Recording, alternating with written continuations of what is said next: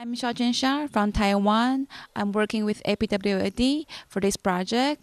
This project is about foreign domestic workers in Taiwan and Hong Kong, where they are excluded as citizens. They can never be citizens as long as you are the foreign domestic workers.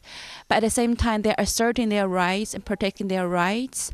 So how they use ICT, for example, mobile phone, to organize themselves and assert their rights, even though they're excluded legally as citizens in both sides. Domestic work is a very particular work because they're isolated in the home of the employers. The private sphere of the employers actually is their workplace, which is supposed to be public, right?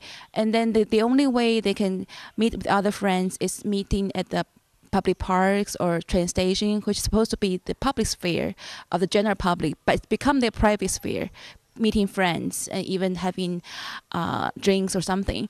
So how do they manage to break the barriers confined in the home of the employers and meet with others and even try to organize themselves and raise the issues by use of ICT, particularly mobile phone, which is most accessible to migrant workers in both Taiwan and Hong Kong.